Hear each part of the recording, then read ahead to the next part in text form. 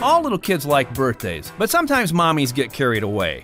Sandy and I were out for dinner one time at a nice restaurant. It wasn't real pricey, you know, but they did drizzle stuff over the dessert in fancy designs, so it was a date night. And we're sitting there at this nice restaurant when all of a sudden all these little munchkins come walking in with their mommies. And I see that they've got balloons and presents, and I'm like, they're not having a 5-year-old's birthday party in this restaurant? Indeed they were.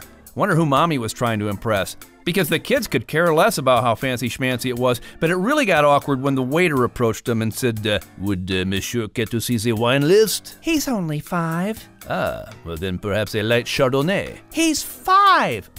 Perhaps a crisp rosé? My thought is if you're gonna have a 5-year-old's party at a restaurant, it ought to come with Happy Meals and a playland, and not a wine list. The only wine list that you expect to hear at a 5-year-old's birthday is, Mommy, I'm tired. Mommy, I want more cake. Mommy, I gotta go potty. I don't like this party. Mommy, I'm gonna throw up.